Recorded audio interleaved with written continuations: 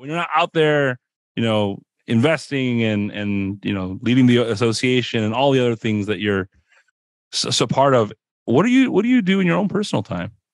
Yeah, so I'm a big fan of, time blocking, and I don't do a ton of like personal activities other than travel with a lot with the family, but a lot of it's tied to our nonprofit pursuits. And so we spend a lot of time out of the country in places where we have feeding centers, orphanages.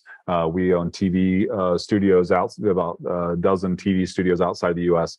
So a lot of travel. That's primarily what we do. What was the last country you were in? I was just in Mexico, Guadalajara last week. Very cool. Very cool. And this is all part of the charity that you guys work with. Yeah. Very cool. And I think that's one of the things that we don't talk about enough on the show is a charity. We've had one gentleman, Peter Steeler. He's very involved in the Jewish charities here in LA.